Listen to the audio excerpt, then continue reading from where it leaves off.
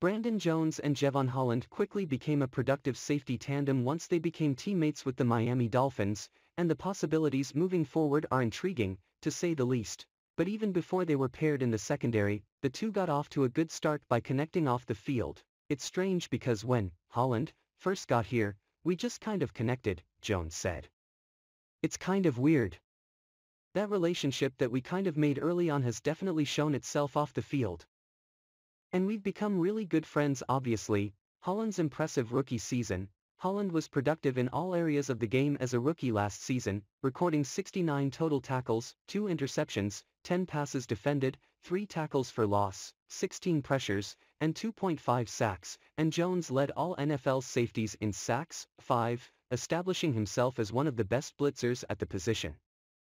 Along with their personalities, their games complement each other well. Holland's strength as a single high safety tasked with serving as the last line of defense in man coverage makes Jones more comfortable when he's playing man coverage. The biggest example for me is any instance where I'm in man coverage, Jones said when asked how Holland's game impacts his own. I think knowing he can go red line to red line, just his speed, his ball skills. I know he's always going to be there whenever he's needed to be there. On the flip side, Jones creating pressure on the quarterback could lead opposing quarterbacks to make bad decisions or poor throws.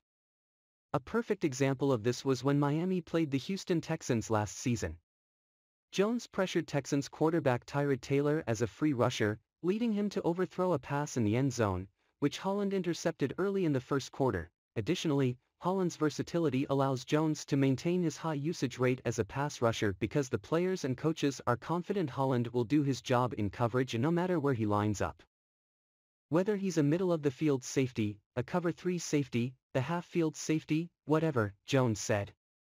He's always going to be there. I think having that confidence and knowing and having that trust in him gives the ability for a lot of people to be able to play fast. A good combination.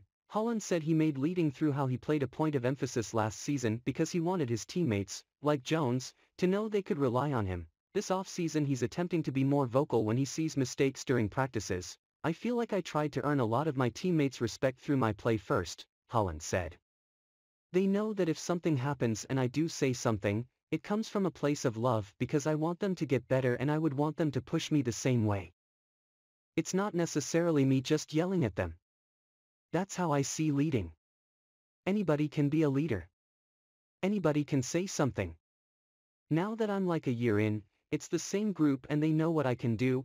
I feel comfortable being able to correct it if it's a situation that I know that I can help. Both Jones and Holland's roles are vital to Miami's defense, maintaining the high level of play they displayed during the second half of last season when they allowed just more than 14 points per game from weeks 9 to 18.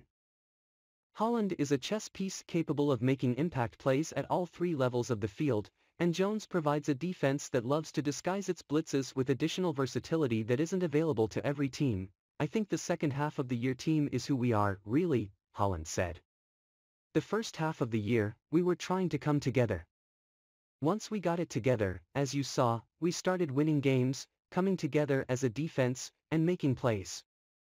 We just talk about it as who we are now and that we can build on that because that's not the extent of who we are. We can get better. That's everybody's mindset too.